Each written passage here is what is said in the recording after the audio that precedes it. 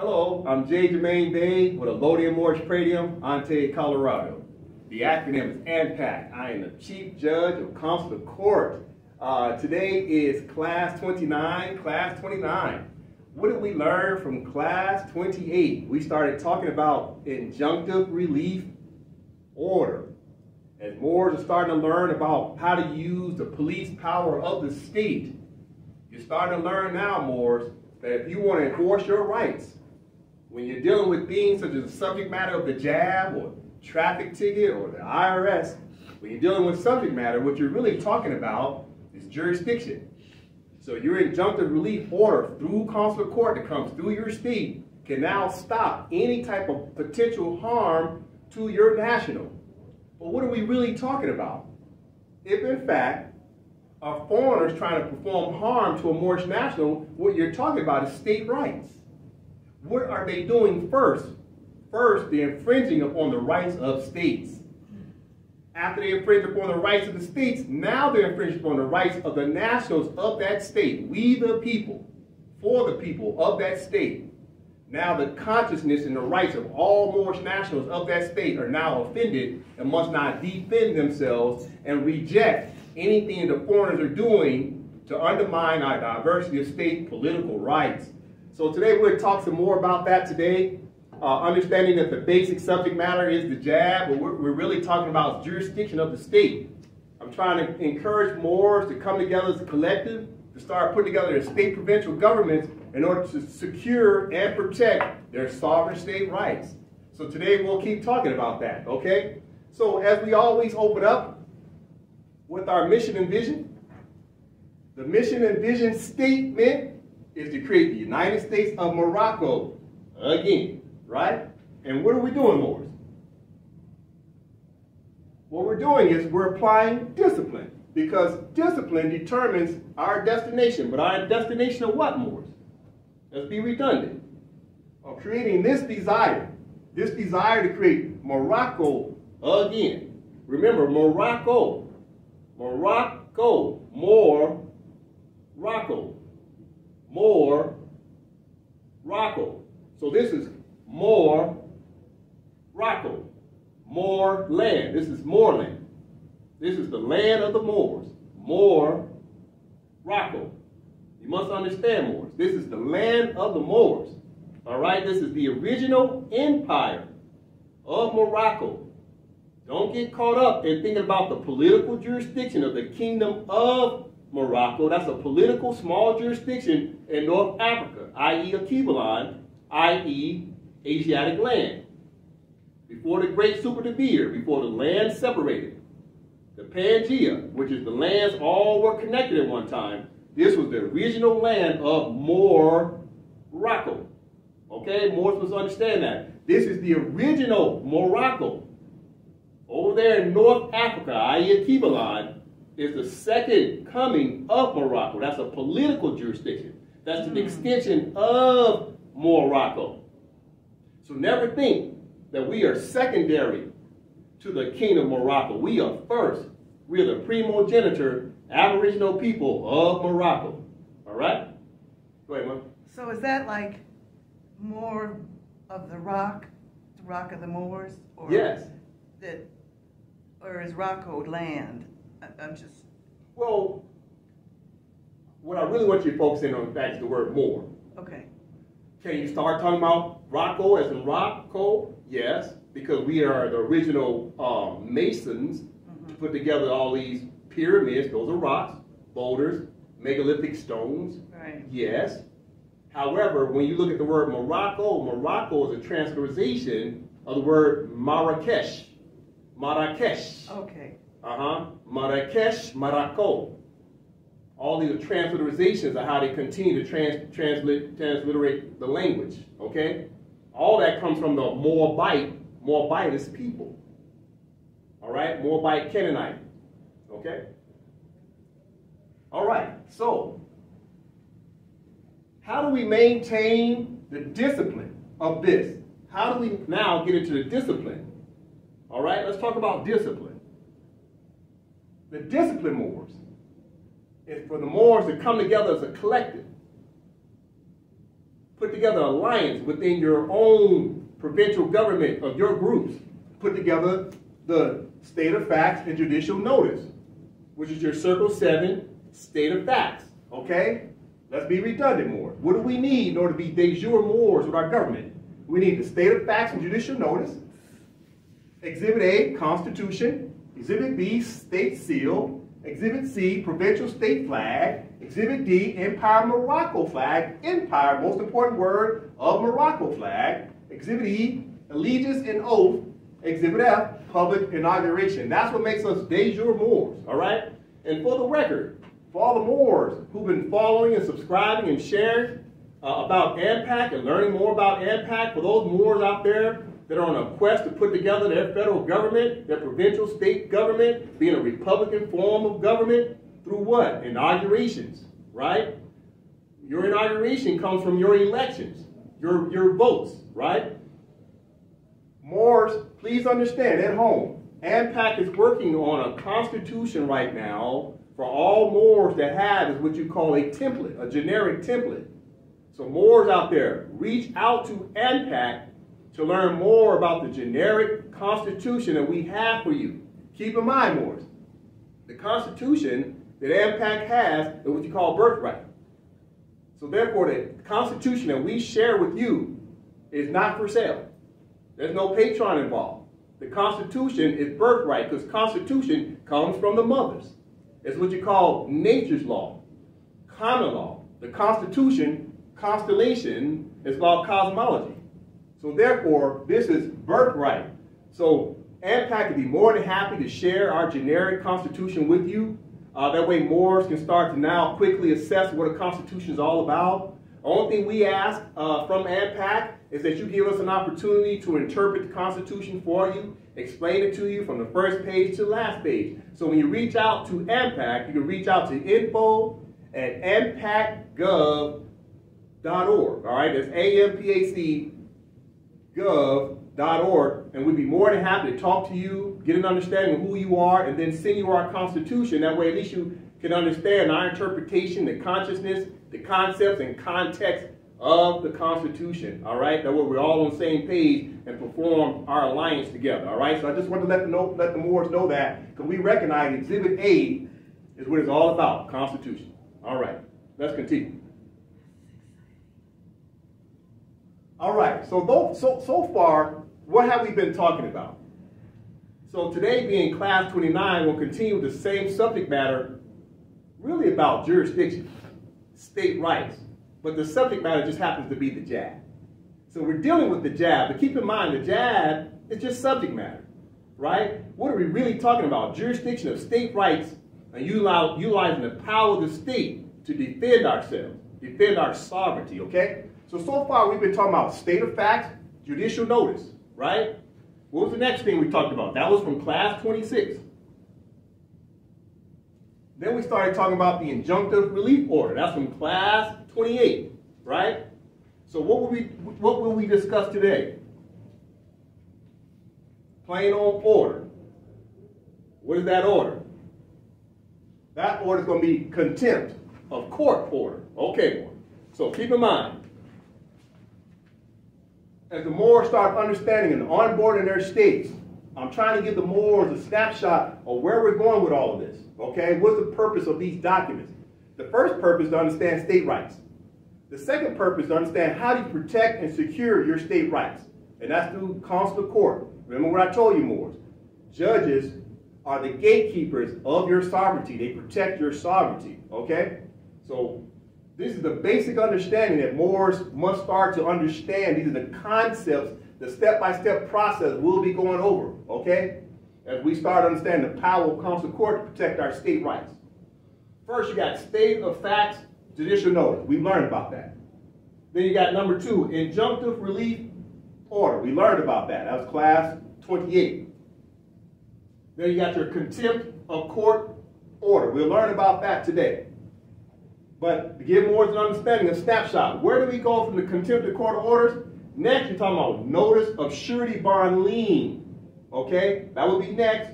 Number 5, surety bond lien on deeds. We'll learn about that. Okay. Number 6, trespass on land Number 7, confiscation of property. Number 8, sale of property. And number 9, satisfied court sanctions. So all this is a step-by-step process so that Moors understand where are we going with this due process of dealing with consular court against foreign states or foreigners or municipal corporations, i.e. your employer who's trying to give you the jab. This is going to protect your rights, okay, Moors? All right, so as we continue to talk about this, we'll give more instructions up here, okay? So, this is the order. Keep in mind, Moors, where did we start? Let's be redundant. State of facts, judicial notice. But let's say they do not adhere to it. Okay, next up, injunctive relief order. We learned injunctive relief order is that the foreigners must immediately stop any type of usurpation, molestation, discrimination, or anything that's pending towards our Moorish nationals. But more specifically, what are they really infringing upon? State rights. Okay? So we're stopping them from infringing on state rights because it's diversity of state rights. They're political state rights. We'll learn about that. That's the injunctive relief order. Today we're learning about contempt of court. Okay? Now a lot of Moors are like, okay, what's contempt of court? We know what the word is, but do we really understand it? So today we'll use some forensics, some discernment. We'll learn how to read and understand this. Why is this important, Moors? Because consular court must always maintain the truth about the law. Consular court protects not only the sovereignty of your state, but consular court also must always be about common law, jurisprudence, trying to do things right. So keep in mind, Moors, when you come into this knowledge about statehood, everything is about love, truth, peace, freedom, and justice. So what we're utilizing is common law, jurisprudence, positive law of using our 5 principles. All right? Okay. So let's get into this. All right.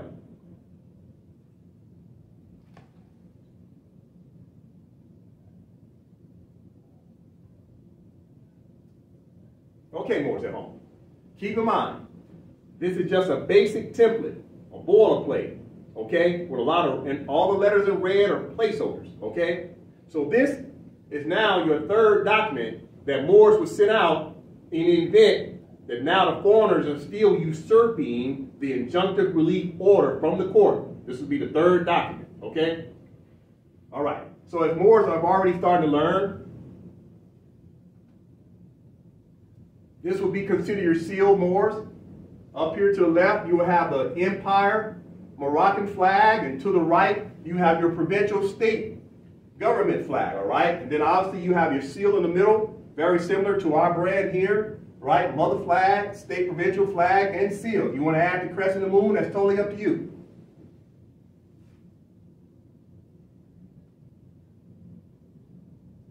All right, got your placeholder, Moorish State government name, Consular Court of the state. Underneath that, you want to put a provincial state government under the existing and pre-existing sovereignty of the Moroccan Empire. It's very important, Moors, okay? Now we're getting into the case number. This is the case number. That's still the same case number from the injunctive relief order. It's the same case number from your state of facts judicial notice, all right? Same case number, okay? Now, there's a little bit of change that we're going into now, okay?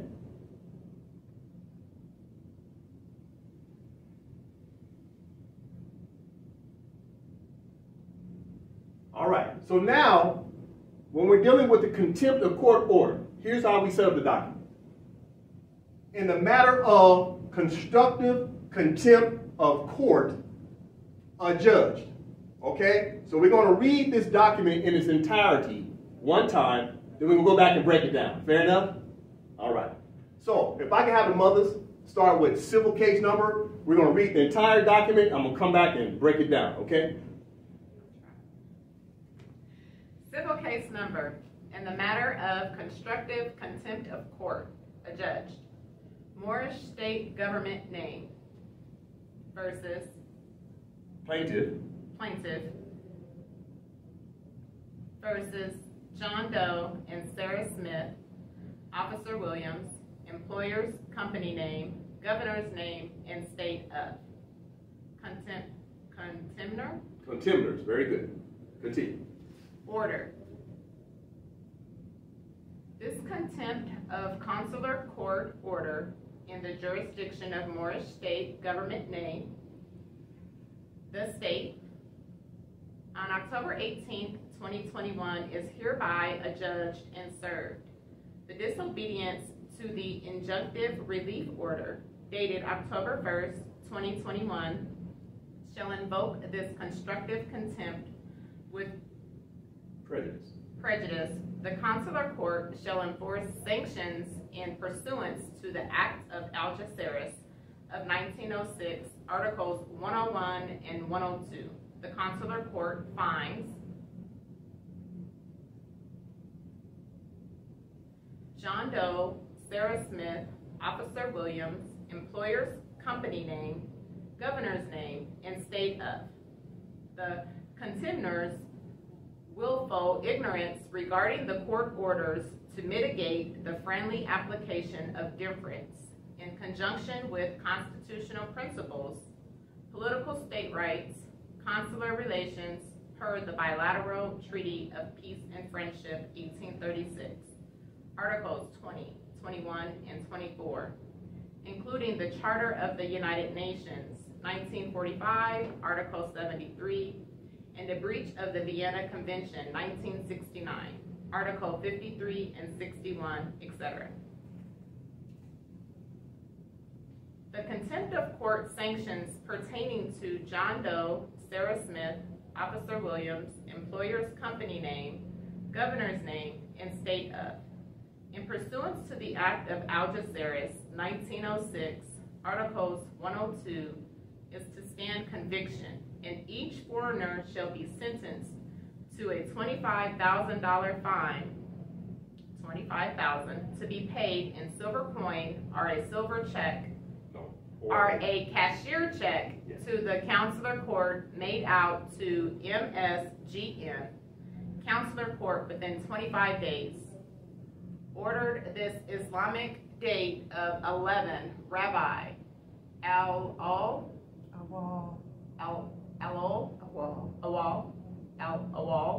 1443, October 18th, 2021. Kendrick Hakeem Bey, Qazi, Chief Judge, Consular Court, Moorish State government name, Consular Court at Moorish State government name, gov.org, or counselor.court at msgn.gov.org. CC, John Doe, Sarah Smith, Officer Williams, employer's company name, governor's name, and state of. All right, thank you, Mother. That was good reading. All right, boys, let's go back to the top and break it down.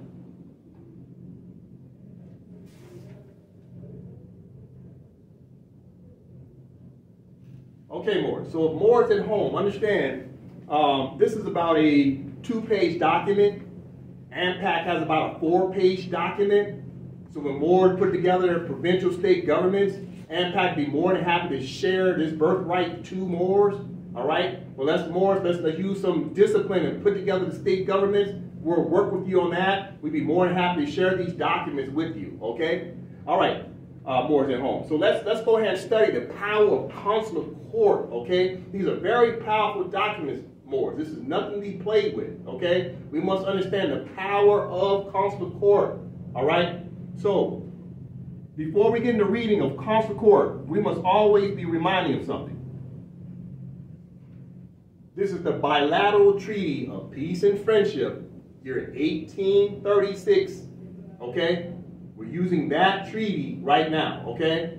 These are actually the words from the 1786 treaty, but we're going over all the, not all the articles, but Article 1 of the treaty, because Article 1 never changed, okay? So let's read and understand what is our delegation authority orders to be able to utilize Consular Court, right? Everything must go back to its origin. That's what Moors are trying to do, get back to our origin of state governments that Moors had at one time. But what are we really trying to get back to? All right, so this is part of the preamble of the treaty. This is a treaty of peace and friendship established between us and the United States of America. That's the party. Which is confirmed and which we have ordered to be written in this book and sealed with our royal seal at our court of Morocco. On the 25th day of the blessed month of Shaban in the year 1200, trusting God it will remain permanent. Okay? So what's happening, Moors? Moors are now trying to get back into what? Order. Order. Order. Because we ordered the establishment of the original 13 colonies to have a, what you call a cohabiting treaty with Moors. Keep in mind, Moors, the colonists have every right to be in Morocco because they have a lease agreement to remain in the land of Morocco. So whose obligation it is to maintain that lease agreement? That's the Moors' obligation. How do we do that? We do that through our royal seal and our court of Morocco. So everything's about the courts, Moors. Everything started in the court. We must get back to courts. Article 1. We declare that both parties, who are the parties? Morocco, Moors, Morocco, Moors, Morocco, Moors, have agreed that this treaty consisting of 25 articles shall be inserted in this book and delivered to the Honorable Thomas Barclay, the agent of the United States, now at our court. Moors must get back to our courts, with whose approbation it has been made and who is duly authorized on their part to treat with us concerning all the matters contained therein. So all the matters. What includes all the matters? Our court. What about our court? It's about the royal seal and our court of Morocco. Moors got to get back to courts. These are the instructions, Moors. We got to get back from where we failed. When we failed, what did we lose? We lost our governments. And our governments had courts. So we have to put the governments back together and utilize Consular Court. Our courts. Okay, Moors?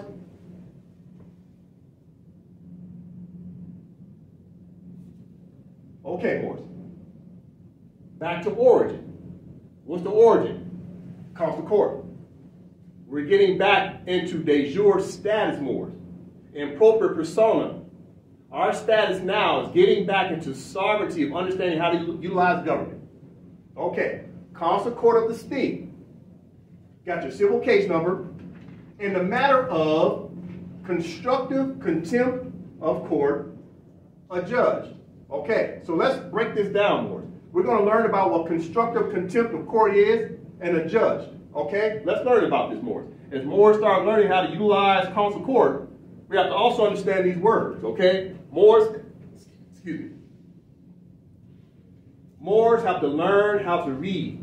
We have to stop pronouncing words. If you see a word, so-called read a word, you don't understand it, you must stop and look it up, Moors. We have to do that so we have a fundamental understanding of that word. We must control our linguistics. Okay?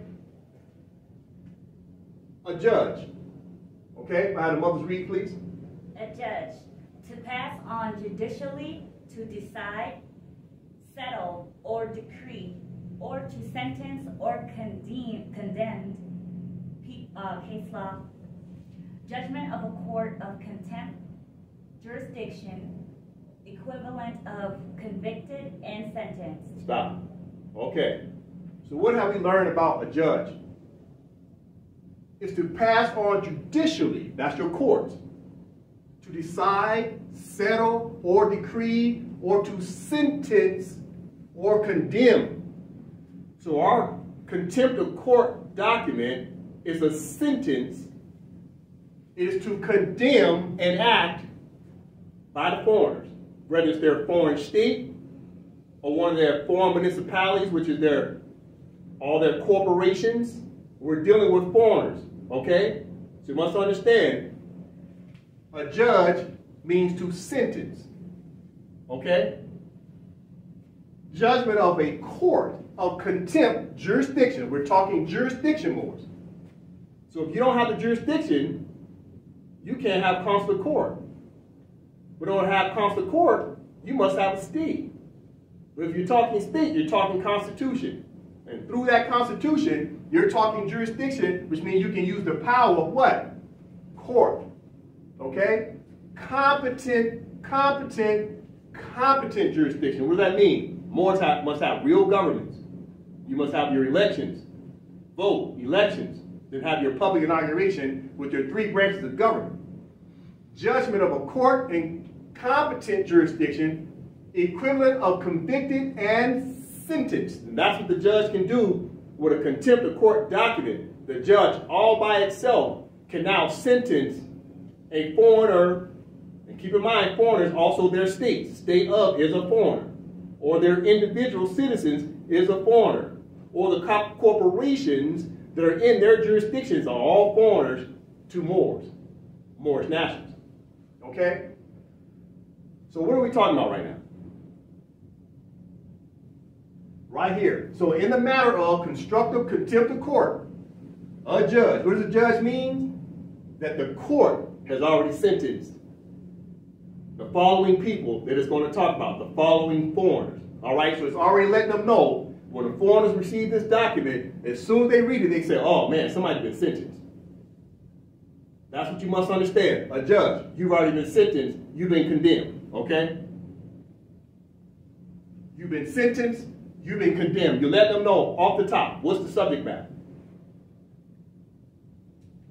What's the subject matter? What's the matter? Constructive contempt of court. All right, we're going to get into this word constructive in just a moment. You've been adjudged. All right?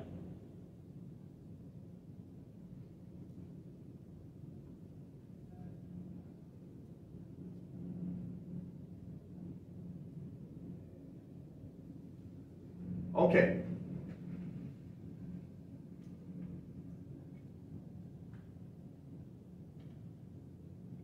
Okay, Morris. Now right here we've got the foreigners.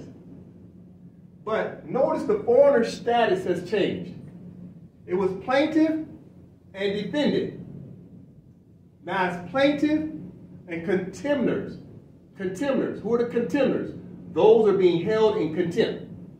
Contemners. Okay? Their status just changed. So what do, Morris? We just changed the status. We were talking subject matter of the jab. Now, because the foreigners did not obey the state of facts judicial notice, they ignored it. They did not obey the injunctive relief order, they ignored it. Now, consular court now is taking over, now changing them from being defendants to contemptors. What just happened? See, now it's not about the jab no more. Now consular court is dealing with them saying, you disobeyed an order. Now we're just going to stick to just the power of the state and the court telling you now, you're getting ready now to deal with fines, penalties, and confiscation. We're not even talking about the jab. We're not talking about traffic ticket no more. We're not talking about the IRS no more. We're going straight into this. Consular court just took over, 100%. All right? We're learning about this word contemptor now, okay? Contemptor. This is 4th edition. I do apologize, more at home. This is 4th edition. Black's Law Dictionary, even for the word, a judge, 4th edition. Okay, Mother, we can read the word contemptor. Contemptor. One who has committed contempt of court. All right, so it's a short read. Contemptor. One who has committed contempt of court. Okay? Well, what is contempt?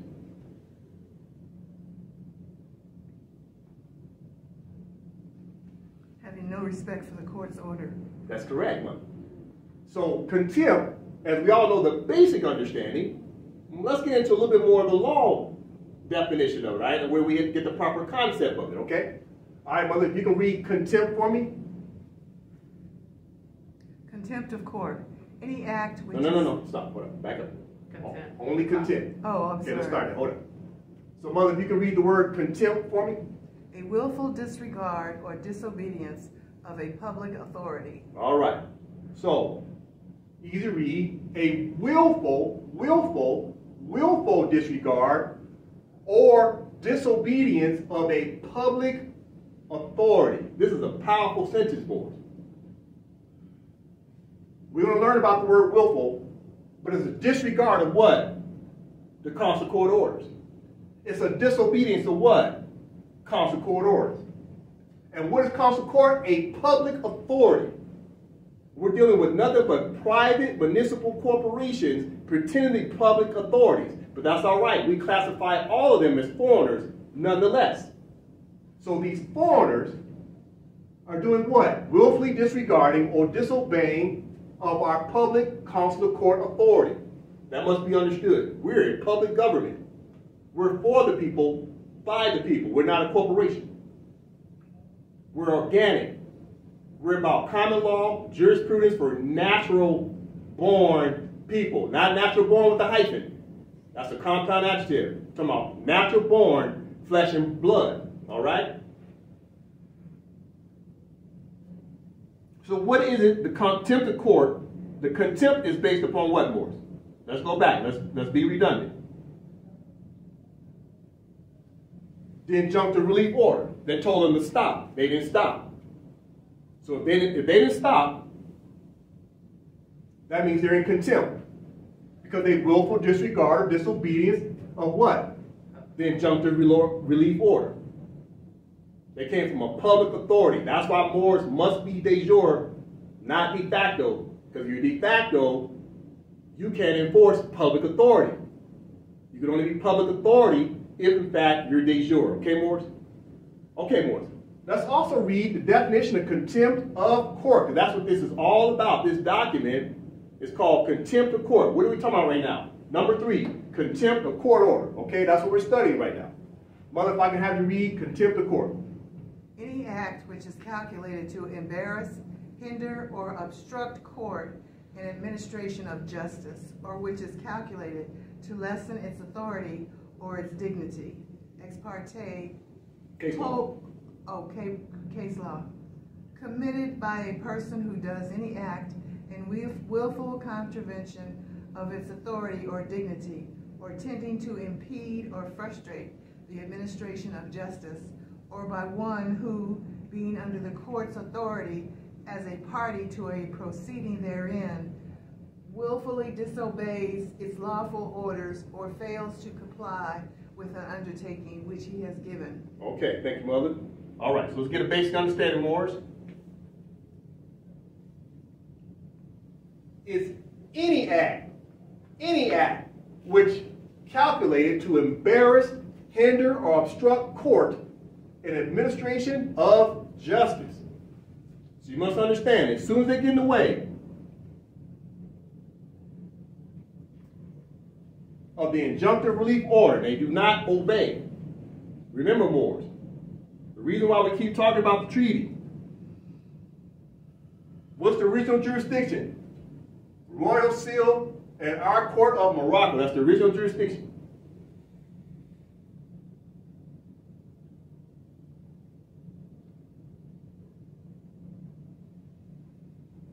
So we're talking our jurisdiction of our courts, right? So they're trying to embarrass Moors. They're trying to hinder or obstruct our Moorish courts.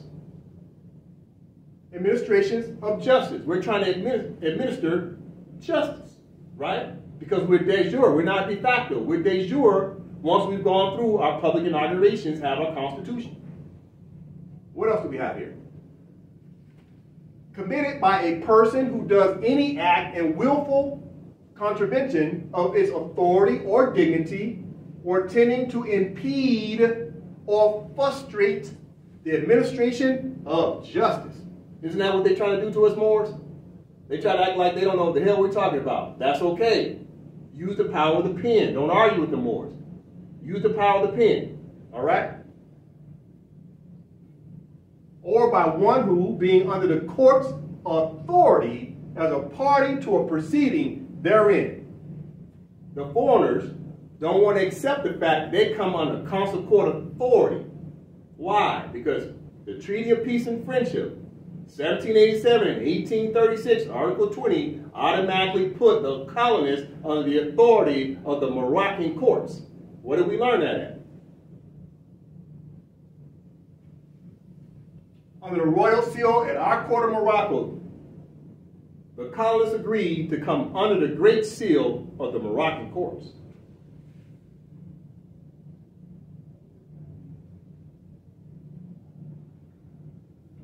All right. Let's start here. Being under the court's authority as a party to a proceeding therein, willfully disobeys. They disobey the court order, its lawful orders, or fail to comply with an undertaking which he has given. Who's given it? Consular Court. So automatically they're in contempt of court because they fail to understand the jurisdiction of the Moorish State. Then they fail to accept what's called the state of facts judicial notice. And then they stopped. They did not stop based upon the court order of the injunctive relief order, all right? So they failed on every behalf of understanding jurisdiction. We're talking jurisdiction.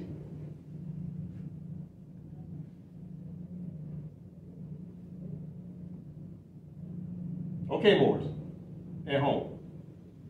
There are two different types of contempt of court, all right? Let's learn about that a little bit. Classification, okay, Mother? Classification.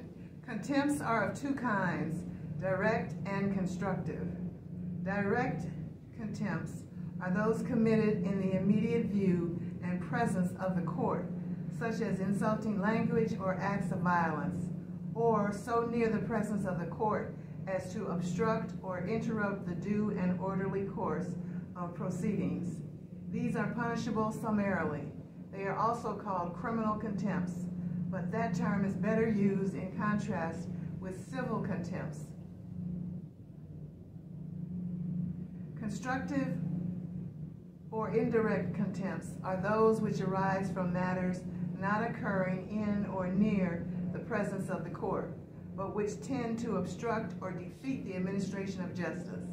And the term is chiefly used with reference to the failure or refusal of a party to obey a lawful order, injunction, or decree of the court laying upon him a duty of action or forbearance. Thank you, Mother.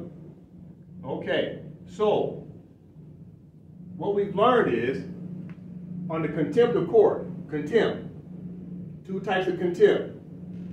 But the one that we're going to focus in on today is what you call constructive contempt, okay? Let's go back to the document.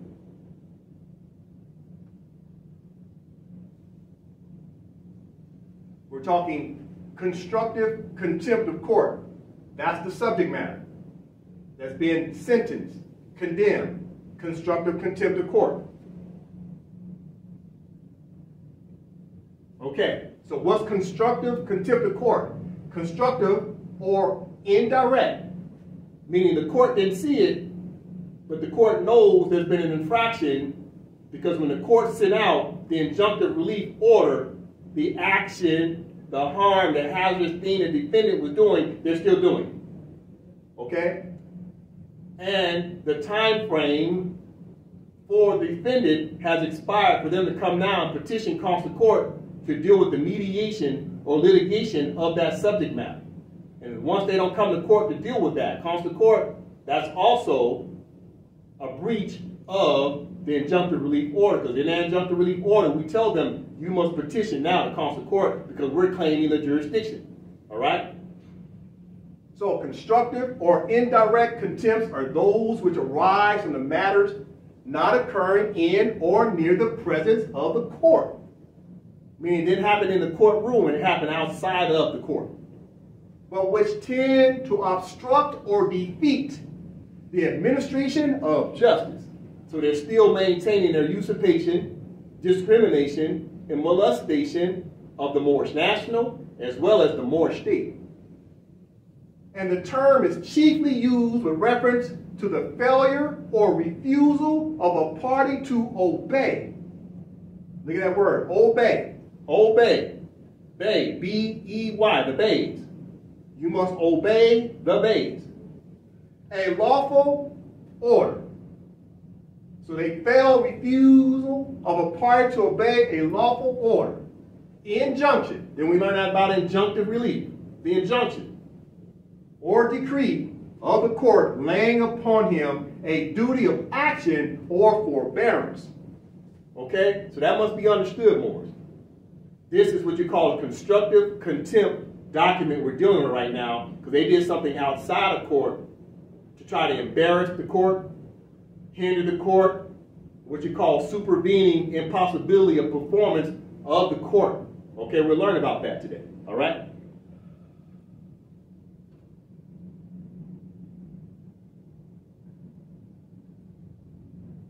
So those are your definitions of contempt, contempt of court, okay?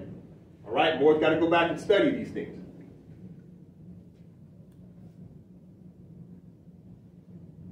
All right, let's continue.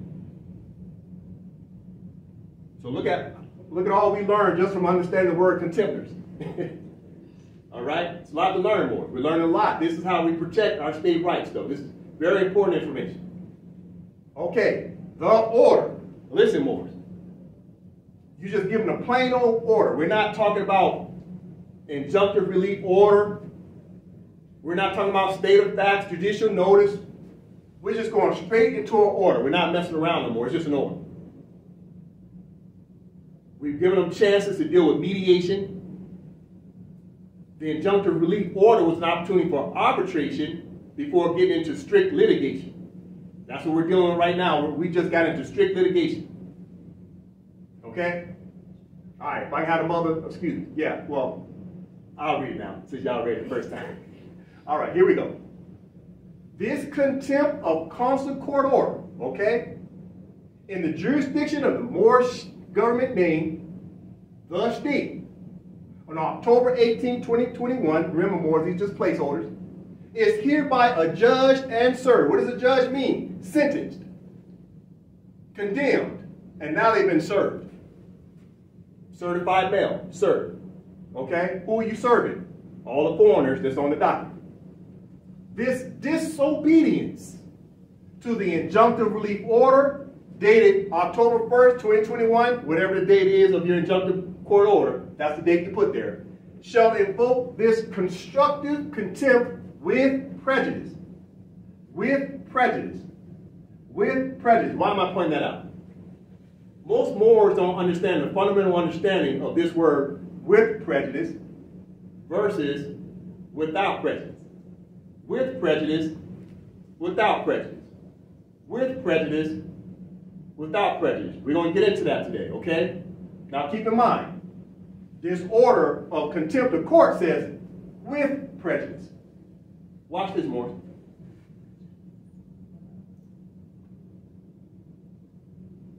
When we put together the injunctive relief order, what did we say to them?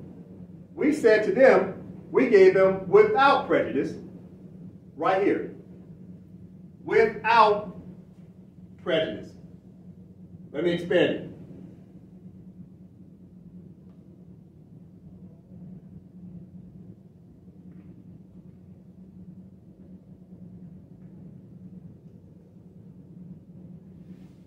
Okay, Moors at home.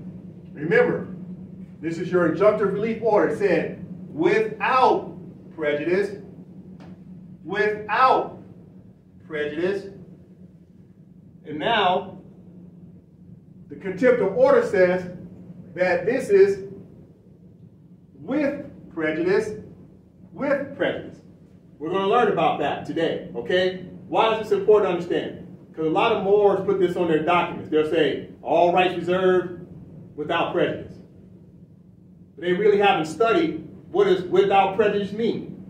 We'll study that today because Moors at home who aspire to now be the Consular Court Qazi must understand how do you use this word with prejudice versus without prejudice. Let's learn about that today.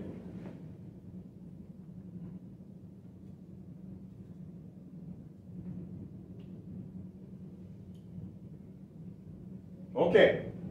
All right, Moors. This is Black's Law Dictionary, 4th edition. All right, reference points.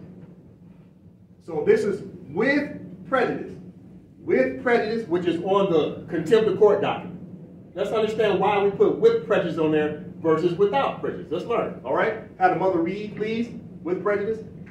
The term, as applied to judgment of dismissal, is as conclusive of rights of parties as if action had been prosecuted to final adjudication, adverse to the plaintiff. All right, thank you, mother. Okay, so what's happening?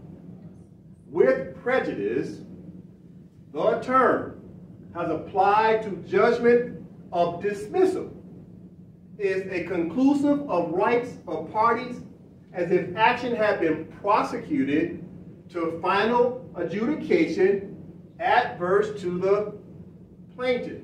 Okay, so what's happening? The word with prejudice in common language means that when the judge says with prejudice, it means that there is no recourse for the plaintiff or defendant to take it to a higher court. That the order from the judge is final. I say again, the order from the court is final. I say again, that the order from the court is final. Okay? It can't be moved now to a higher court because it's a final judgment. Let's read it again. With prejudice, the term as applied to the judgment of dismissal is a conclusive. See the word conclusive? It concludes, it ends.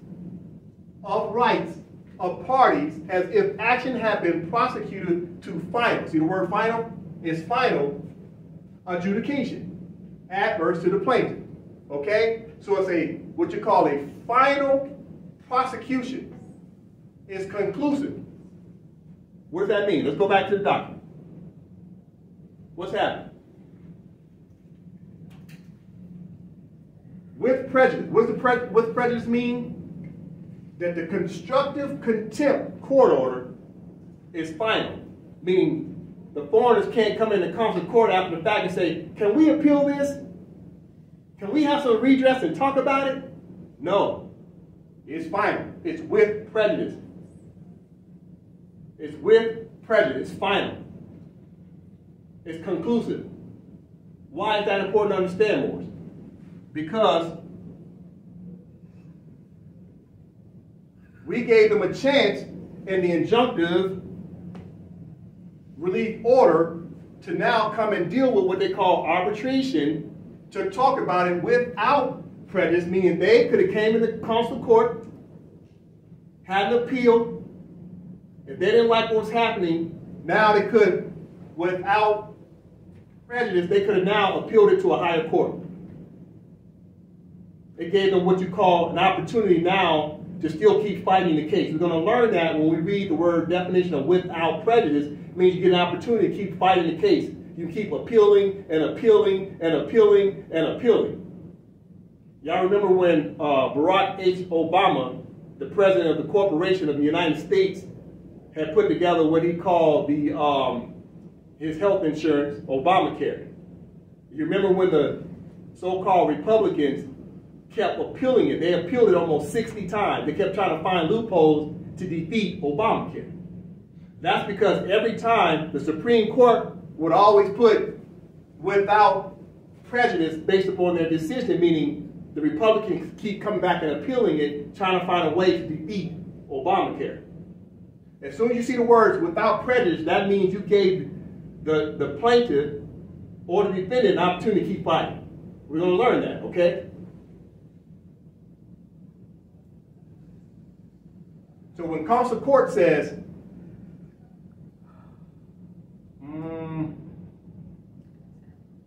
where is it? Okay, here it is. So when Consular Court says, with prejudice, it's over. They can't appeal it. All right? Let's go on now to the next definition. All right. Now let's read without prejudice, and this will start making sense to you now. Okay? We're taking our time on it. If we have the mothers read without prejudice, Black's Law Dictionary, 4th edition. Without prejudice, where an offer or admission is made without prejudice, or a motion is denied or a suit dismissed without prejudice, it is meant as a declaration that no rights or privileges of the party concerned are to be considered as thereby waived or lost, except insofar as may be expressly conceded or decided.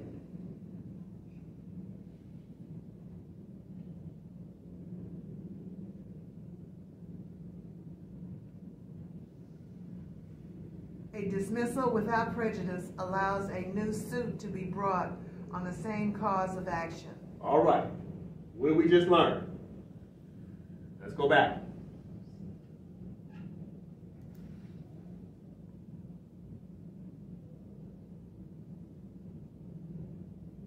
Okay. Without prejudice from a consular court means that the judge gives the plaintiff or defendant an opportunity to keep appealing it and challenging the final order of the court. Let's read about that. With prejudice, where an offer or admission is made without prejudice, quote unquote, or a motion is denied or a suit dismissed without prejudice, quote unquote, is meant as a declaration that no rights or privileges of the party concerned are to be considered as thereby waived or lost, except insofar as may be expressly conceded or decided. So what does that mean? That the party hasn't lost any rights to still appeal. To say, I don't like the final verdict, I'm going to appeal to try to see if I can get the court to change their mind, or the state to change their mind. So that's what without prejudice means, okay? But more specifically, they get into a little bit more better definition on the second page.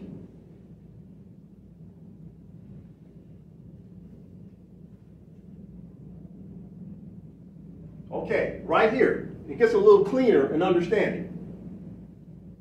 A dismissal without prejudice, quote unquote, allows a new suit to be brought on the same cause of action. What does that mean? You can keep bringing another suit on that same subject matter. You don't like the final verdict? No worries, appeal it. So without prejudice allows the plaintiff or defendant to keep coming back to try to challenge the final decision of the court as many times as they want. It's perpetual. Okay? So without prejudice means the case is still alive, it's still open for redress, for appeal. Okay? That's without prejudice. With prejudice means that it's what? Final. There's no appeal. Why is that important, Morris? Because under this order, when we hit them with the contempt of court order, which is a fine, a penalty, we'll learn about that, they have no ability to appeal it. Because they were already given 2 documents prior to this third one. What was the first document? State of facts judicial notice. They had an opportunity for redress then. Then the second document was said injunctive relief order. They chose to ignore it. Okay, once we get the contempt of court order, now they don't have the ability for redress. They can't appeal this. They can appeal here. They can appeal here. But they can't appeal here because it's a direct order. It's final. It's very important, Morris, to understand that. Okay? All right. So let's take it from the top. The contempt of consular court order in the jurisdiction of Moorish State government name, the state, on October 18, 2021, is hereby adjudged and served. The disobedience to the injunctive relief order dated October 1st, 2021 shall invoke this constructive contempt with prejudice. The consular court shall enforce sanctions in pursuance to the Act of Algeciras of 1906, Articles 101 and 102. The consular court fine. So let's be redundant. We've already read about the Act of Algeciras, 1906, Articles 101 and 102, right? We've read about this. We've been very redundant.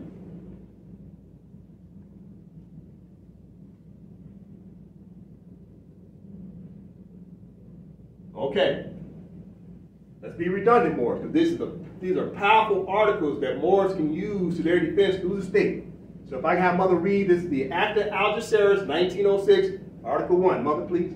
Article 101. The Moorish customs authorities shall directly inform the diplomatic or consular agents of any violations of this regulation which may have been committed by those under their jurisdiction, in order that they may be prosecuted before the contempt court. All right, stop. The competent court. All right. So what are we talking about in Article 101? Why are we telling them 101? Because we're talking jurisdiction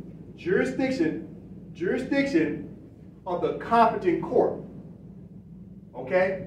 We're talking Moorish competent courts, which is the jurisdiction of the state. All right? That's why 101 is important. Why? We're letting them know the jurisdiction under our delegation authority orders to now utilize contempt of court sanctions. We're talking sanctions, right? We're talking sanctions. Continue, Mother. Similar violations by Moorish subjects shall be brought directly by the customs before the Sharifan authority. A delegate of the customs shall be charged to follow the legal proceedings in case pending before the several jurisdictions. All right, thank you, Mother. So we're talking about the Sharifan authority, that's Moorish authority, okay? Remember, Sharifan is just government authority, all right? Or the Moroccan authority, just different names, semantics, okay? A delegate of the customs shall be charged to follow the legal proceedings in cases pending before the several jurisdictions, okay? So we're talking jurisdiction. Now let's get into 102. This is very specific. Now here's where we're talking about the fines and penalties through consular court, through the contempt of court. Contempt of court means what? You got to pay a fine because you've embarrassed the court. You've hindered the performance of the court, right? Disobeyed, you got to pay a fine. Let's talk about fines. Mother, if you can read 102, please. Article 102. Every confiscation, fine, or penalty must be imposed on foreigners by consular jurisdiction and on Moorish subjects by Sharifan jurisdiction. Okay, Moore. So this is two parts. First is what? Confiscations, fines, and penalties must be imposed on foreigners. They must do that. That gives us a jurisdiction. These are specific instructions that Moors can follow. Okay? But it's also a second part. So it's on foreigners by consular jurisdiction and on Moorish subjects by Sharifan jurisdiction. Listen, Moore. See, the United States of America always knew that it was only the Sharifan authority, the Moroccan government were the only ones that could punish Moorish subjects. They always knew this. But they undermined that. And they kept Moors in the jurisdiction of the United States of America. Why? Because it says Moorish subjects. What does that mean? Moors would call themselves Negro, Black, and Colored. They wasn't Moors. But now Moors that call themselves Moors, but they're still Moorish subjects. You must be a Moorish national in order to enforce your Moroccan rights through the sovereignty of the state, all right? But the United States of America has always known that Moorish subjects should have been dealing with Sharifan jurisdiction, all right? Okay, Moore, let's get back to point. So, right here, the consular court should enforce sanctions pursuant to the Act of Algeciras of 1906, Article 101 and 102, the consular court fines. Well, wait. What does sanctions mean? We all have a basic understanding of sanctions, but what does it mean in law?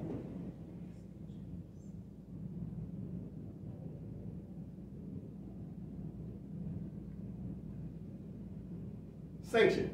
Let's read about sanction. Mother, can you read sanction? Sanction. Noun. In the original sense of the word, a penalty or punishment provided as a means of enforcing obedience to a law.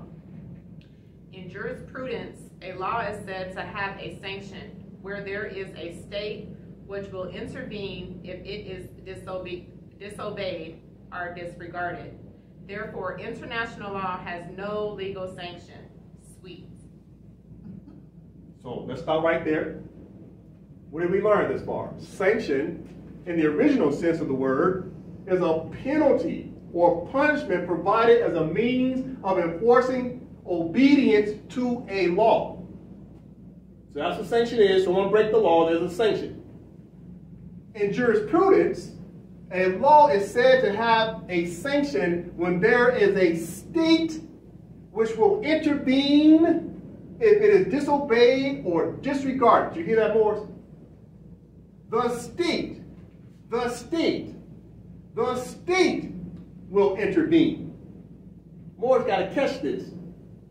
How do you put sanctions on foreigners?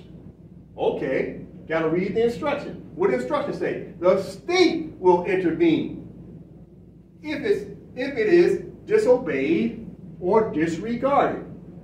Moore's been out there putting liens on foreigners and never had a state provincial government to enforce their liens. That's okay. Those were exercises. Now how do we get back to a de jure status to enforce those liens? Okay. The state will intervene. The power of the state, if it is disobeyed or disregarded. When the state is disobeyed or disregarded, sanctions come after that. That must be understood, Morris. All right?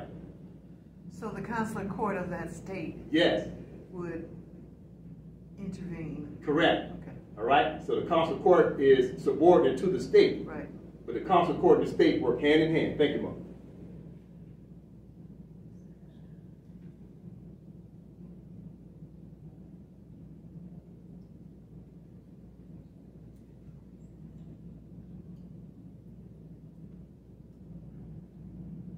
Okay, let's take it from the top.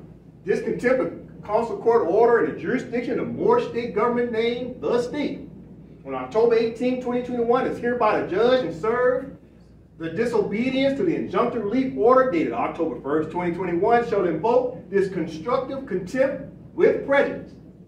The consular court shall enforce sanctions in pursuance to the Act of Adversaries 1906, Articles 101 and 102. The consular court finds. Now, here's what we're going to find. Who are we finding? Now we get right into now pointing out the foreigners, okay?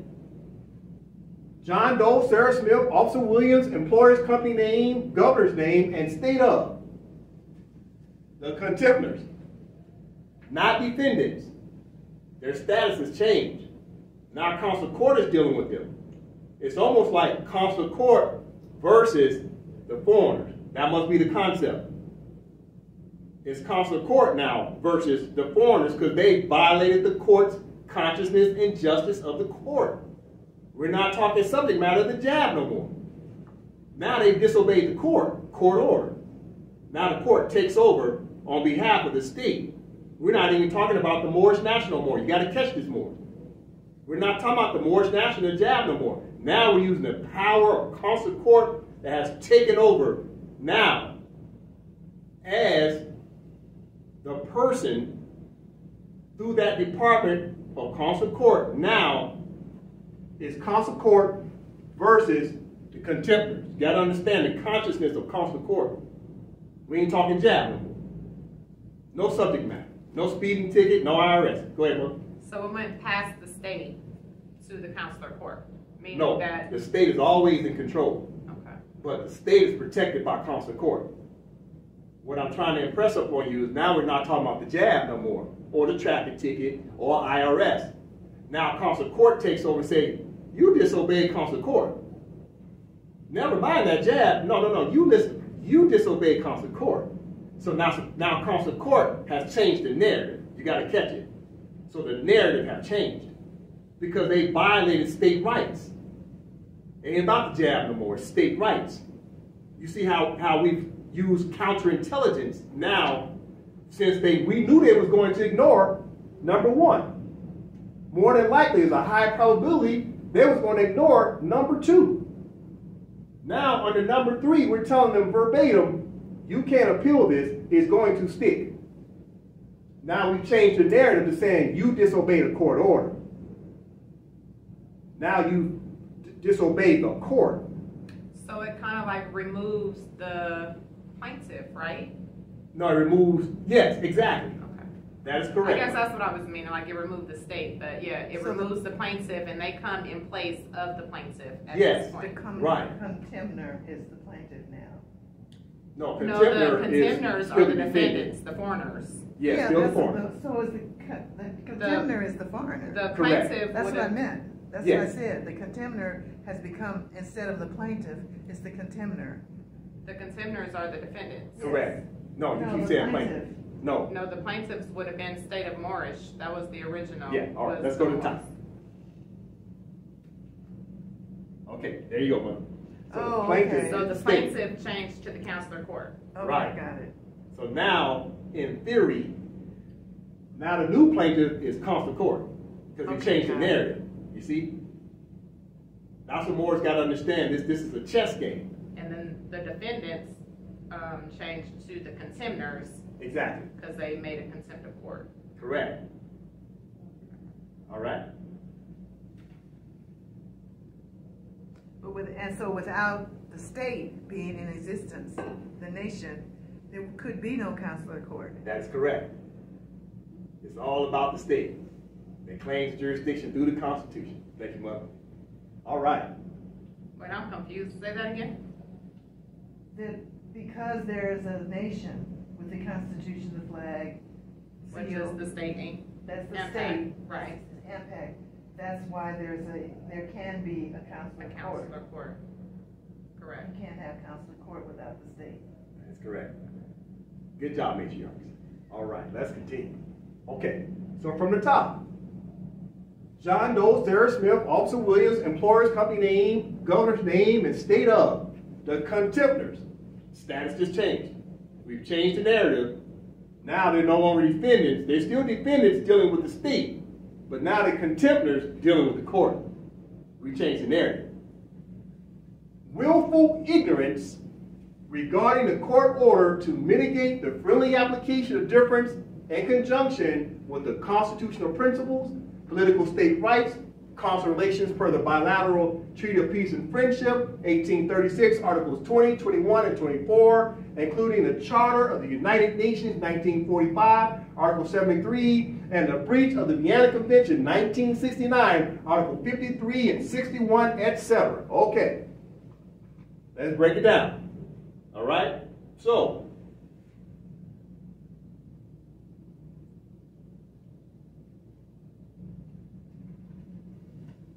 willful, right? What are we talking about? Willful ignorance. Most people have a basic understanding of willful ignorance. But let's understand it from a law perspective. Let's get into some forensics, right? Forensics.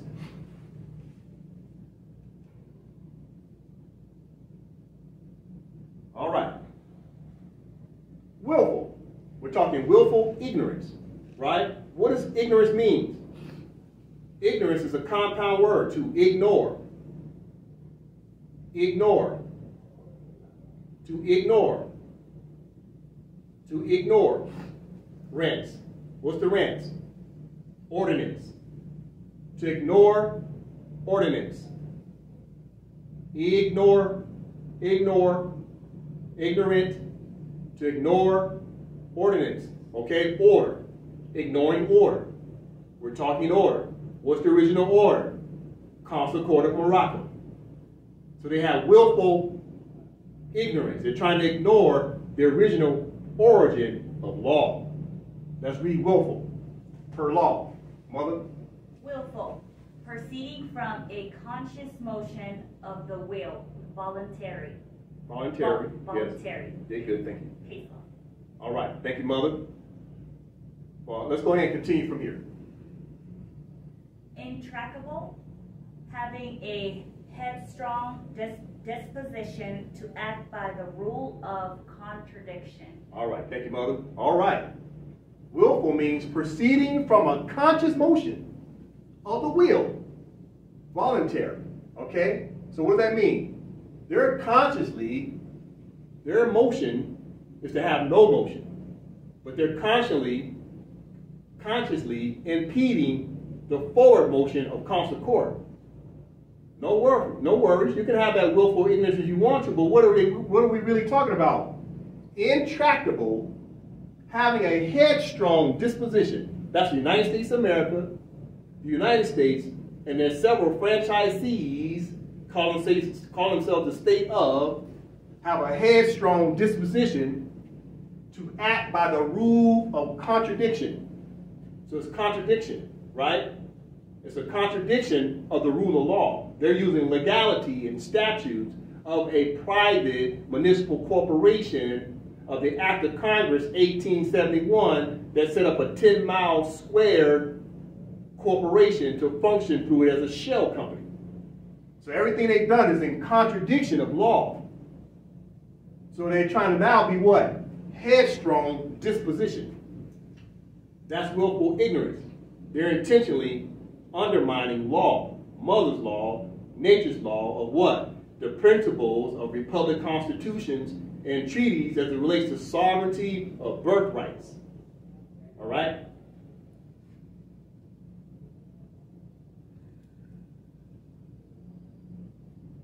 So we're talking willful ignorance regarding the court orders to mitigate the friendly application of difference. What's the friendly application of difference? What's the first application of difference? Constitution. Most must understand the first friendly application is through your state of facts, your constitution, which now sets up the jurisdiction in Consular Court. In conjunction with the Constitution principles, right, which is the friendly application, political state rights. What's the political state rights? The jurisdiction of your state based upon the latitude, longitude that sets up the jurisdiction. So now you have what's called political state rights. Political state rights. Consular relations per the bilateral treaty of peace and friendship, 1836, Article 20, 21, and 24. What's happening in Article 20? Because they failed to come and petition Consular Court, and which they're obligated to do through Article 20 of the Treaty of Peace and Friendship, that says the consul shall make the decision, consular notification and access, etc. Anytime foreigners have an application of difference, the foreigners, right, with Moors, foreigners must petition a Moroccan consul or Moroccan consular court. Because the original jurisdiction is Morocco, the Morocco, Moor land is Moor land. Original jurisdiction. Okay, now including, we won't go to the articles, right? Moors have a basic understanding. We won't go into that right now. Including the Charter of the United Nations, 1945, Article 73. Why is that important, Moors? Let's go to it and find out. Okay. Here's the United Nations Charter of the year 1945, Article 73. All right? It's Chapter 6. Somehow the mothers read Chapter 6 of the United Nations Charter, Article 73. It's a very important article. Moors must understand as it relates to indigenous rights. Okay? So if I have the mothers read from starting at Chapter 6, excuse me, Chapter 11. I do apologize. Chapter 11. Thank you very much. All right? Chapter 11 is very important. All right? Declaration regarding non-self-governing territories. Article 73. Members of the United Nations which have or assume responsibilities for the administration of territories whose people have not yet attained a full measure of self-government recognize the principle that the interests of the inhabitants of these territories are paramount and accept as a sacred trust the obligation to promote to the utmost within the system of international peace and security established by the present charter the well-being of the inhabitants of these territories, and to this end, A, to ensure with due respect for the culture of the peoples. Okay, so hold up. So what are we talking about? Let's break down because it's kind of not necessarily a long read, but we want to make sure we're staying on topic. So, Chapter 11, Declaration regarding non-self-governing territories. What are they talking about? They're talking about the indigenous Aboriginal people of the land who either governments were usurped or governments that they're putting together at this time. So it would be our Moorish subjects, our proteges. Well, no, it'd be Moorish nationals who are putting together a government that's not necessarily recognized by the UN just yet. So they say it's non-self-governing territories, but once Moors are putting together their government, we are self-governing, but they wrote this in 1945. Okay? Now Moors in the 21st century are putting together a state provincial government. We're self-governing, but we must still use Article 73 to our advantage. Okay? We'll learn why. Learn why just here in a moment. All right?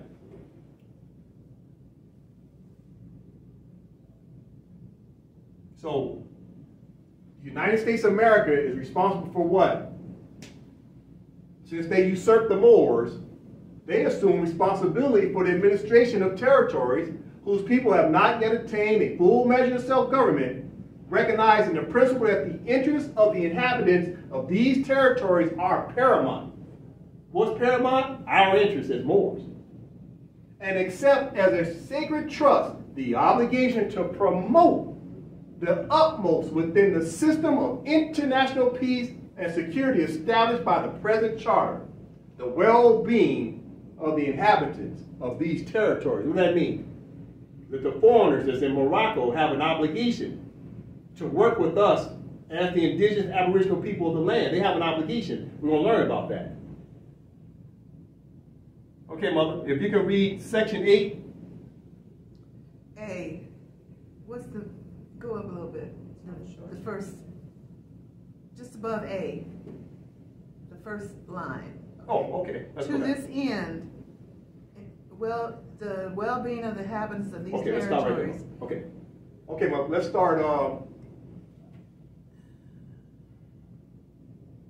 okay, Mother, let's start right here at the. That's, I just got there. No, so for the video that way, because we got to cut it now. All right. Okay. Okay. So, okay, Mother, start right here at the. The well-being of the inhabitants of these territories, and to this end, to ensure with due respect for the culture of the peoples concerned, their political, economic, social, and educational advancement, their just treatment, and their protection against abuses. Stop. Okay, more. What are we learning so far? These are obligations of the member states of the United Nations and any non-member states who claim to have a state. Here are the obligations of foreigners, okay, in Morocco. A, to ensure with due respect for the culture of the peoples concerned, their political, that's your state, economic, social, and educational advancement, their just treatment, and their protection against abuses. So right now, they're out there abusing Moors who are putting together governments, or Moors who claim to have even a de facto government. They're still abusing Moors who are non-self-governing. But yet claiming Moors are trying to claim that they're Moors on the record, for the record, the United States of America still has an obligation to work even with de facto Moors, much less de jure Moors. That must be understood, Moors. Right here, we are protected by the United Nations Charter. Okay? Against what? Abuses. Guess what's an abuse as a subject matter? The jab. If in fact we say based upon our political state rights, Moorish nationals don't have to take the jab. Why? State rights. It's that simple. State rights. Okay? Let's continue. Section B. B, to develop self-government, to take due account of the political aspirations of the peoples, and to assist them in the progressive development of their free political institutions according to the particular circumstances of each territory and its peoples and their varying stages of advancement. This is very important for us to understand. To develop self-government, to take due account of the political aspirations of the peoples. What peoples? Moors and their Moorish states. And to assist them in the progressive development of their free political institutions according to the particular circumstances of each territory and its peoples and their varying stages of advancement. Their varying stages of advancement. Their varying stages of advancement. You see that, Moors? As Moors put together their state provincial governments, the foreigners have an obligation since they usurped us. And through what's called a post-millennium per consanguinity, we're now coming back into original status. In personam status of utilizing the states through our sovereignty, that the United States of America and the United States have an obligation to do what? Understand that through our political aspirations, Moors have political aspirations of the people. The United States of America is obligated to do what? To assist them. How can they assist us? Get the hell out of our way. Stop usurping us. Stop discriminating against us. Stop molesting us. Let's just start right there. That's how they can help us. Stop trying to put up roadblocks. Stop trying to create impediments. Stop doing what they call supervening impossibility of performance of the treaty. That's how they can help us. Let's get back to point. And to assist them, who's the them, the Moors, in the progress development of their free political institutions. What does free mean? Autonomous governments. Autonomous. According to their particular circumstances. Our circumstances are what? We don't want the jab? That's all right. Of each territory. What's our territory? That's your latitude, longitude, your constitution. You don't have a constitution, you have no jurisdiction, meaning you have no territory. And its peoples in their varying stages of advancement. It's very important to understand more. Okay, let's go on to section C.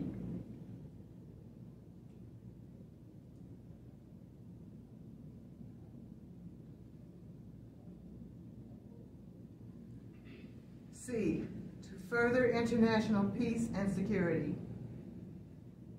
Okay, Morris. C, to further international peace and security. Wait a minute, why is that sentence so short? You know why? Because the foreigners in Morocco have an obligation to the United Nations Charter. That is the policy and procedure they must follow, or they're going to receive sanctions from the United Nations Charter. But more importantly, guess who they're going to receive sanctions from most likely first? Moorish states, through our contempt of court orders. That must be understood. So the United States of America and the United States and their several states have an obligation to what? International peace and security. What's the peace? Treaty of Peace and Friendship. That's international law. That maintains the peace. Okay, Mother, go to section D, please. To promote constructive measures of development, to encourage research and to cooperate with one another and, when and where appropriate, with specialized international bodies with a view to the practical achievement of the social, economic, and scientific purposes set forth in this article. Thank you, Mother. All right, let's go back and read to comprehend. Okay. So the United States of America and the United States is obligated to what? As well as the Moorish State, to promote constructive measures of development. Moors are developing states. To encourage research and to cooperate with one another and, when and where appropriate, with specialized international bodies with a view to the practical achievement of the social, economic, and scientific purposes set forth in this article. Right? So what are we talking about?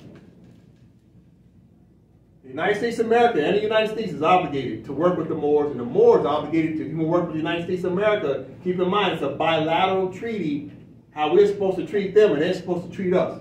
Okay? What are the international bodies? Those are the organs. When Moors study international law, the organs are all the committees, such as the Rights of Indigenous People, the Convention of Eliminating Racial Discrimination, Women's Rights, etc. All right? Those are all the declarations. All those declarations have committees that oversee those declarations. Moors have to study international law. Okay? All right, Mother, go on to section C.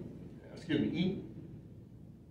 To transmit regularly to the Secretary General for information purposes, subject to such limitation as security and constitutional considerations may require, statistical and other information of a technical nature relating to economic, social, and educational conditions in the territories for which they are respectively responsible, other than those territories to which chapters 12 and 13 apply. All right, thank you, Mother.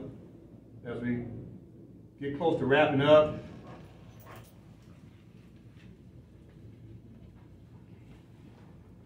all right. Thank you, Mother Nicole. Sorry. All right, no worries. Make sure you watch the rest of the video. I will. Thank you. All right.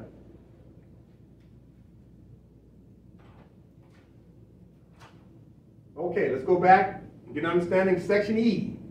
To transmit regularly to the Secretary General for information purposes, subject to such limitation as security and constitutional considerations may require. You see, Moors? It's all about the Constitution. When the Moors reach out to the United Nations Secretary General, he's going to ask you about what? Your Constitution. You don't have a Constitution, you can't even talk to the UN. That's the truth. Constitution consideration may require.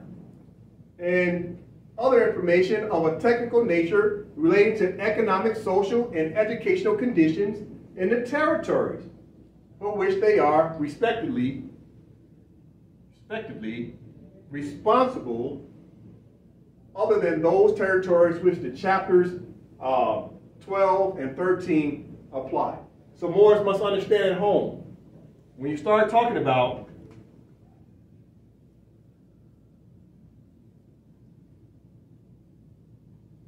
Chapter 11, Declaration regarding non-self-governing territories, Article 73 is a very powerful article that the United States of America and the United States is obligated to. But so are Moorish states. Moorish states will be obligated to this as well. As soon as we claim to have a state, we immediately, under compulsory jurisdiction, come under the obligations of the United Nations Charter, whether we like it or not. It secures our state rights. Keep in mind, Moors, the word state is a political word. It's a contemporary word. It's basically a pass-through, okay? It allows the E-state to be able to function through the state. It's a middleman, okay? That's how we function with other states around the world, through the E-state, okay? All right.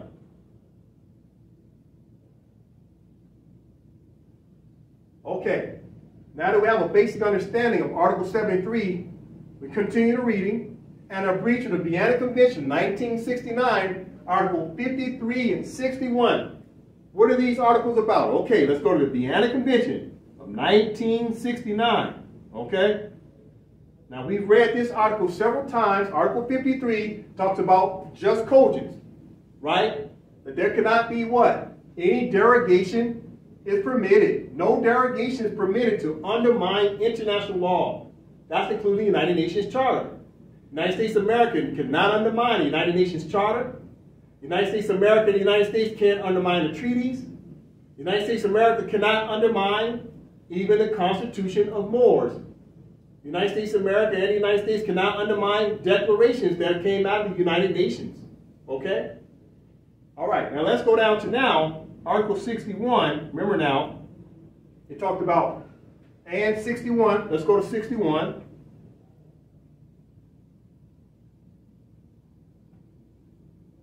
Okay. Article 61 is where we scroll down to now.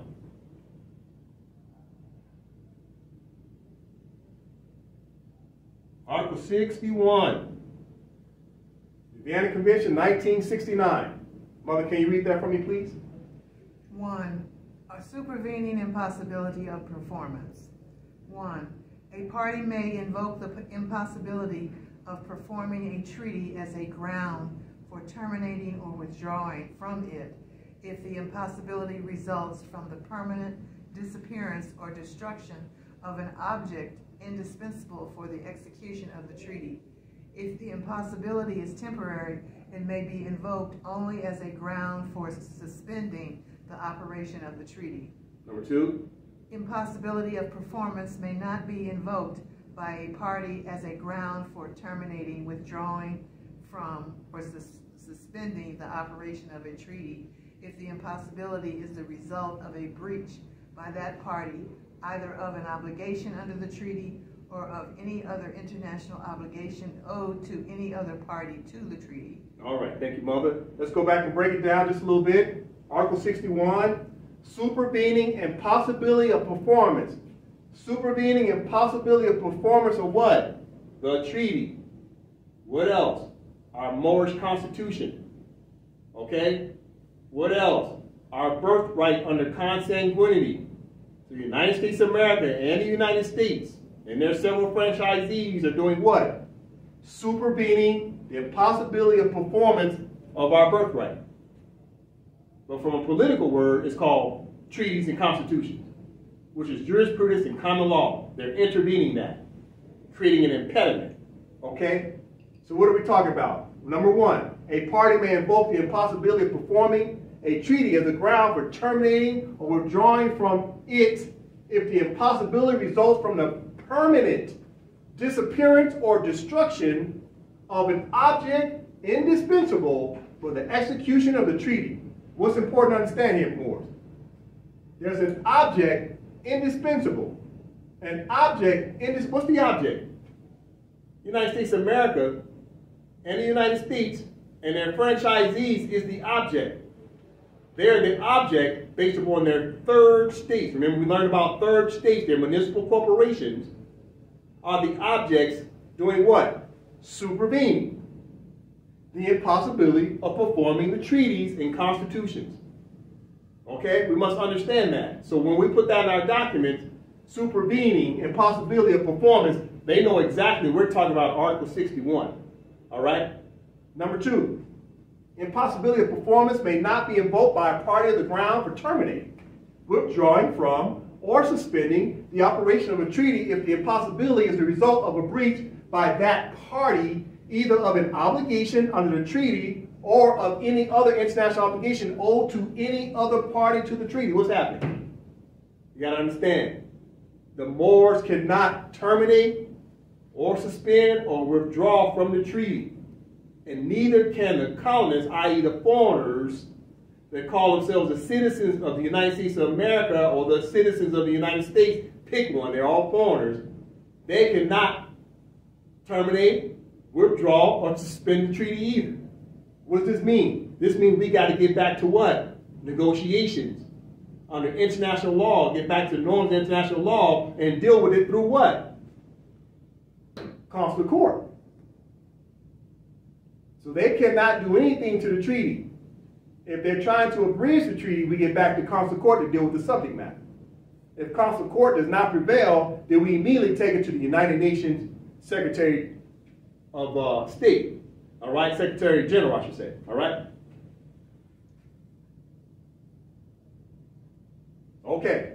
So now we have a basic understanding of the Vienna Convention of 1969, Article 53 and 61, etc.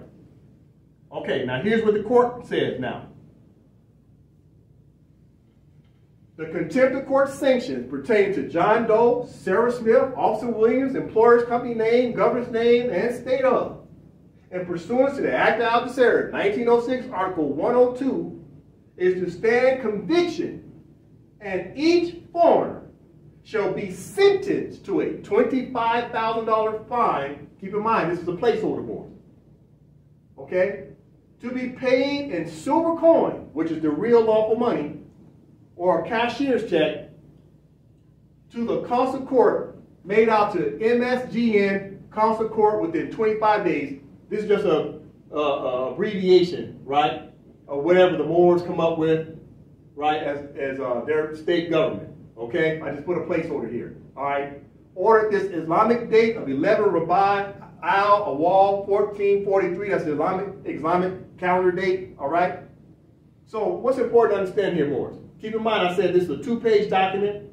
We typically have 4 pages. Why is it 4 pages? Because Moors still have to expand on the contempt of court order. You got to get into some explanation of more about what the contempt was all about, as well as understand Moors at home. AMPAC has a document that breaks this down a little bit more based upon the fines and penalties. You'll understand more when you read AMPAC's document on how these penalties work. We're getting to more interpretation of how it works, okay? Because we have different breakdowns of what the fine is going to be for each individual versus what the fine is going to be for the company versus what the fine is going to be for the governor versus what the fine is going to be for the state. They're all different amounts, different fines, okay? All right, so right here is where the Consular Court was signed. Placeholder name, right? Qazi, Chief Judge, Consular Court, Moorish State government name, full name. Then you put your email address here, that way they can correspond. Consular.court at Moorish State government name, that's where they would go, gov.org. Or, Moors at home, create a consular court at msgn.gov.org. That's the acronym of what your state would be. How did I come up with that acronym? Moorish State Government Name, MSGN. MSGN. That's how I came up with the acronym, okay? It's just a placeholder. So more than home, you create your own, okay? What's missing on this document? This right here, Moorish, right here is where the state seal will go. You emboss your state seal right here, Moorish, okay? Because the seal of your provincial state government, the seal will go right here. Why? Because that's where you derive your delegation authority order. Okay? Okay, Morris. Let's go back to the top. Just read it. In the matter of constructive contempt of court, a judge, right, sentence, the Moorish State government named plaintiff versus the foreigners, contemptors now, status has changed. It's a direct order, okay? Just order. This contempt of consular court order in the jurisdiction of the Moorish State government named the state on October 18, 2021 is hereby adjudged and served. The disobedience to the injunctive relief order dated October 1st, 2021 shall invoke this constructive contempt with prejudice. The consular court shall enforce sanctions in pursuance to the Act of Algeciras of 1906, Articles 101 and 102, the consular court finds the foreigners that are now the contemptors, status change, willful ignorance regarding the court orders to mitigate the friendly application of difference in conjunction with the constitutional principles, political state rights, consular relations per the bilateral treaty of peace and friendship, 1836, Articles 20, 21, and 24, including the Charter of the United Nations, 1945, Article 73, and a breach of the Vienna Convention, 1969, Article 53 and 61, etc.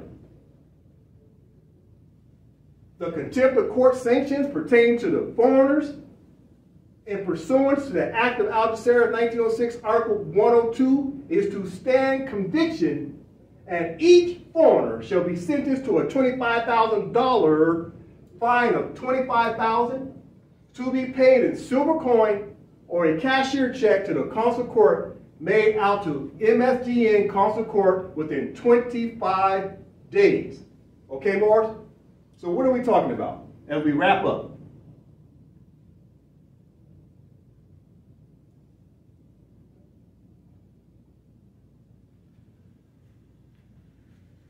As we start understanding this snapshot of where we're going with all this, Morris, okay, as we start to wrap up now, we're going to go step by step by step by step by step by step by step by step.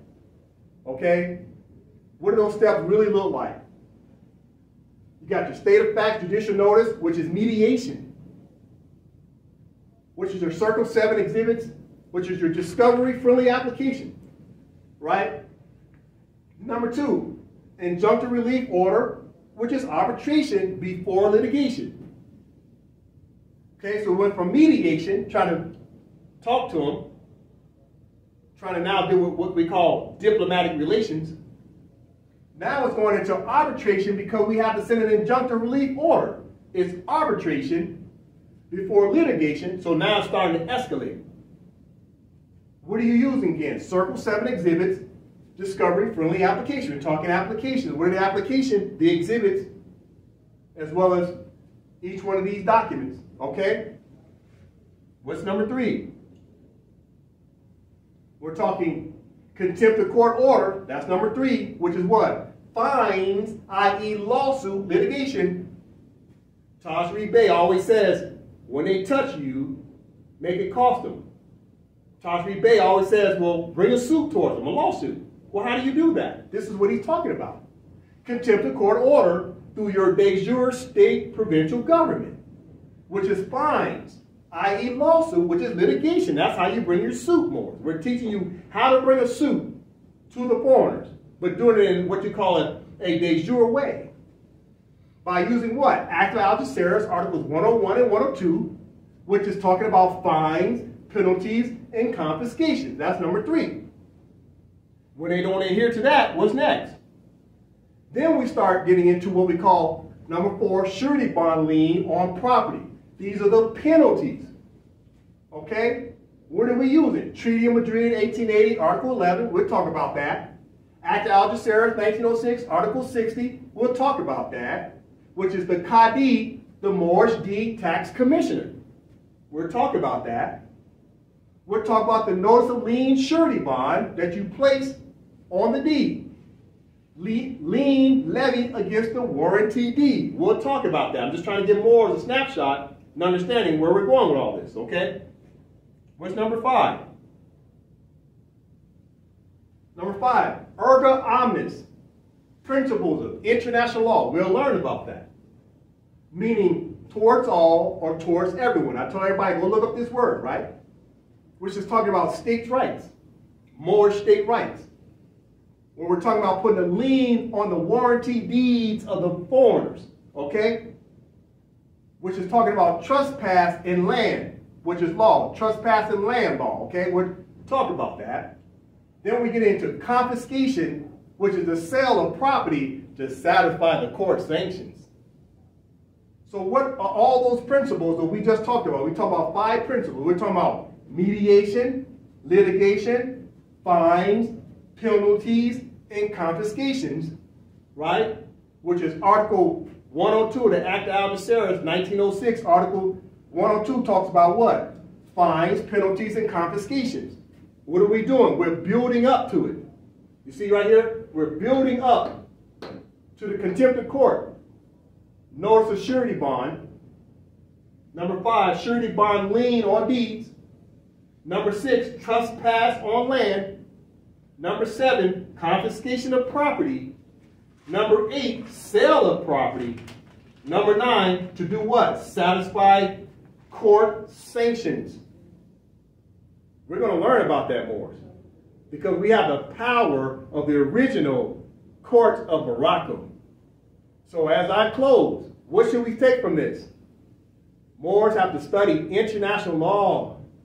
Moors must come back into the consciousness of our ancient mothers and fathers who had governments prior to 1492. When we do that, we'll be able to maintain the sovereignty through our states and start taking back our land claims, as this talks about in the rights of indigenous people. How do we enforce the Declaration of Rights of Indigenous People? The answer is Consular Court. But you can't have a Consular Court without a state. If you're talking state, you're talking Constitution. If you're talking Constitution, you're talking about jurisdiction, the territory, and now being able to utilize Consular Court through the state to maintain your sovereign rights.